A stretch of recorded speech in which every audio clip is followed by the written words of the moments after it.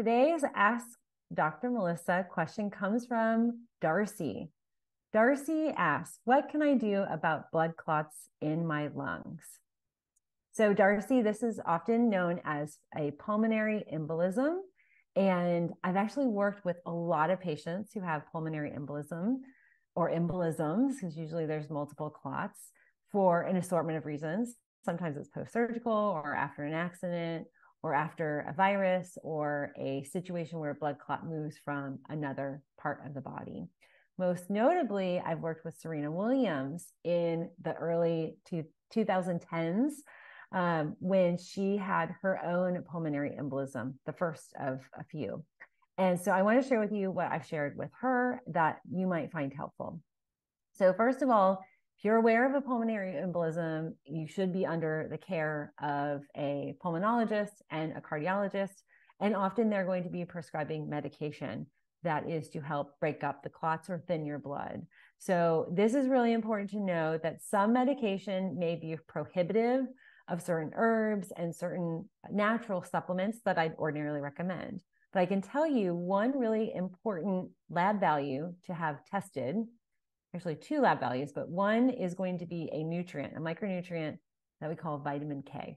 Understanding where your vitamin K levels will help you understand if you have low K, then you might be at risk for greater clotting. So when we have low vitamin K levels, we have low clotting factor in the blood, and vitamin K is often given to kids, infants early on because it helps with the clotting mechanisms.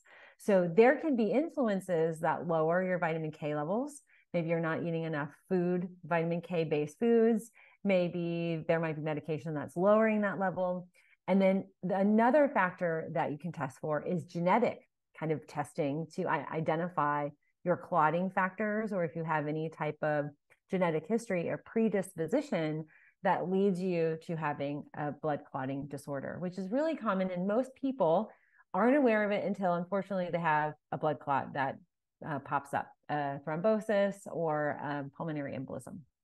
Now, the second thing that I recommend is actually using compression socks and compression therapy to be more preventative in lowering the risk of more blood clots forming and then traveling up into the lungs and possibly to the heart. It's not uncommon also that you might have a surgery where they kind of put in like a little cage, if you will, that helps prevent a blood clot from getting into your heart, which can be often fatal. And the third kind of recommendation here is to look at natural foods that might thin your blood gently, but also being aware that if you are on blood thinners, which is going to be common for blood clots in the lungs, that these might be contraindicated and counterproductive to that medication. But generally, natural blood thinners are going to look like herbs that we know as ginger and turmeric. Our T3D has the fermented form of turmeric that I love to recommend for a lot of folks that might be trying to be preventative, or maybe they're looking to lower their blood clot risk, or may have some mild blood clotting or thrombosis or even fibrin density in their blood.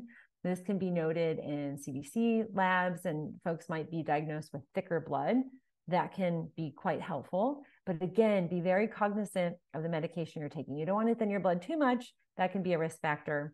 But also know that over time and dedication and monitoring, that these are less of a risk unfortunately, when many go unchecked. So make sure if you aren't being monitored by a medical team that you do so and that you routinely check in.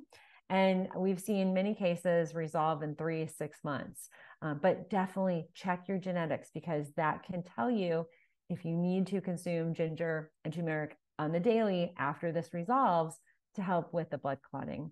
And often blood clots, depending on the type and the form, can be related to fibrin density in your bloodstream.